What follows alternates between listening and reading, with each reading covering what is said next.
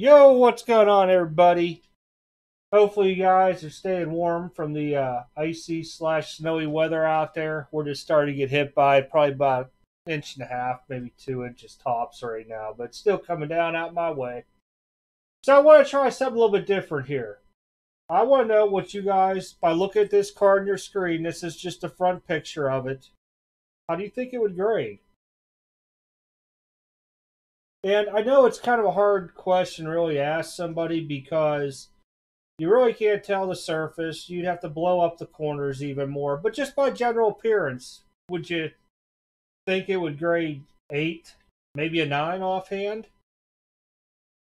And the reason why I'm asking this is because I'm gonna go into the point afterwards, but just take a look at here for, a few seconds. You think it's a 7 even? Maybe 8, 9? I mean, my honest opinion from grading these, I would guess this would come back an 8, possibly a 9. And that's without looking at the back or anything.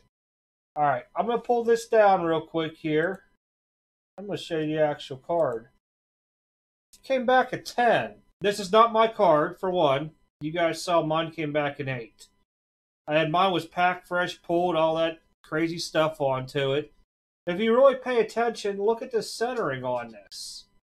I just cannot justify it, and I've even taken it to where I've shrunk this down and I've used the tool to look at it, and it's very, very borderline of even coming close 60-40 overall, to be honest. Top, bottom, left, right. I was just in shock when somebody showed this to me, and I know cartons, they do slip through the cracks at times. But this here, I just don't see how it would slip through the cracks, especially when you have a grader, even if they're new. Then it goes to a senior grader and moves on through the cycle. I got it, people are backlogged and stuff. And I don't know exactly how long ago this was graded. That starts off with 519, and I'm in 530 starting off with my last batch. So it's been a little bit for these. And I mean, sometimes you just wonder why things grade like this, and this is where it goes to my point of sometimes you don't buy the grade, you buy the card. A lot of people don't like that, but to me, this does not look like a 10, nor will I pay for it as a 10. That's my opinion onto it. Other people probably have other different opinions on this, and that's fine. It really is. Somebody might be like, oh man, or you get it back from a grade. Nah, that's a 10. It's a 10. I'm getting 10 money. I got no problem with you. That's what's on the card. If somebody's going to give you 10 money for that, hey, that's good. It really is. I mean, if I got this back, I'd be shocked. I'd probably throw it up too as a 10. If people want to buy it as a 10, that's on to them.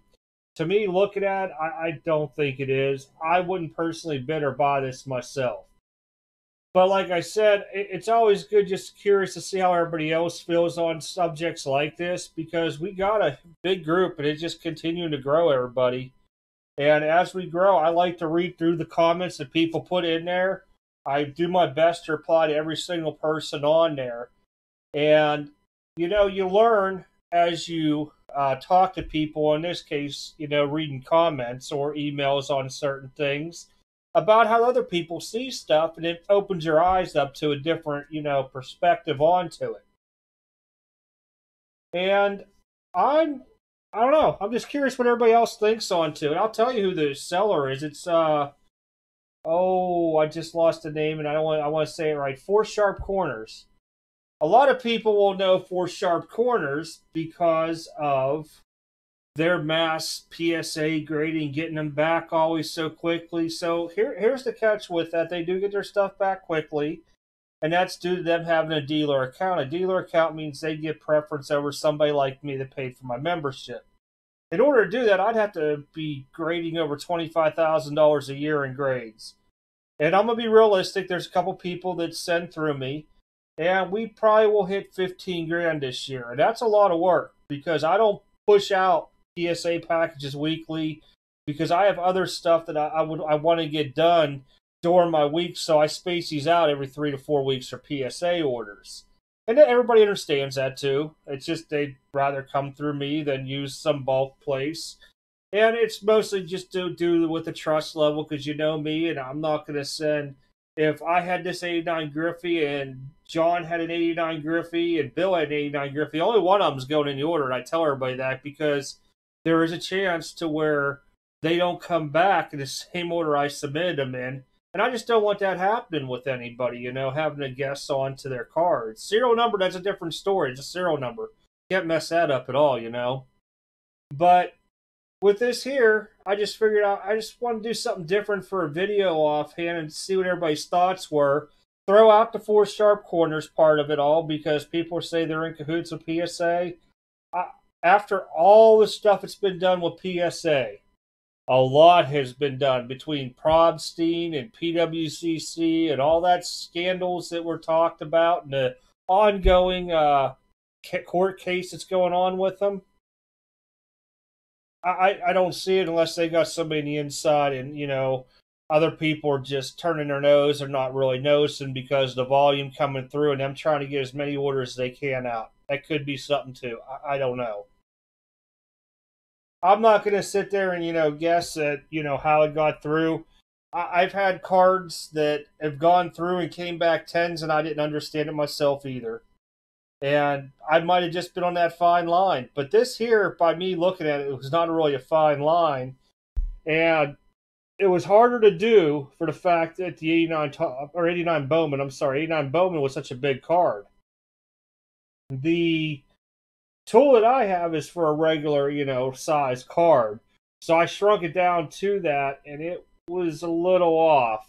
Now, granted, I don't have a bigger tool, which might make for different percentages. I have no idea. But, like I said, I'm just more curious what everybody else thought when you first saw the card. Now you see the grade. I'm not, like I said, I'm not throwing anybody out underneath the bus or nothing like that onto this. They get it back a 10. I would post as a 10 too. I'd let that up to the buyers to decide if that's the 10 they want to buy versus one that's centered a lot better. And like I said, it goes into, a lot of times you'll hear people say buy the card, not the grade. And this would be one of those instances where I would buy the card, not the grade onto it. But let me know in the comments what you guys think. I figured I'd try something else different for a video for once. I got a ton of different stuff coming out this week. And instead of always, doing a lot of scam videos and stuff like that here, I'm just more curious on opinions in this video just to see what everybody thinks offhand onto something like this.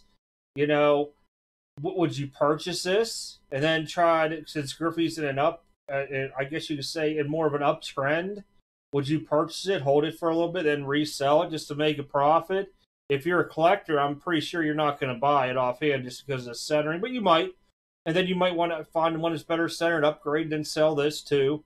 There's plenty of examples. This is just not like one card in particular. There's a bunch of cards out there with a questionable centering and stuff onto it that have changed hands through over the years. And, it really comes down to the person that's buying it, their preference onto it. That's the way I view it offhand. But let me know what you guys think in the comments. I'll go through, take a look. I'll be responding back to them. But I just like to see what everybody else's opinion is, on the stuff like this here.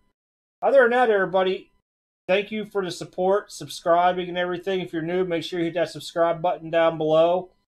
I do a lot of different videos now. It's not all about just opening product up anymore on the channel.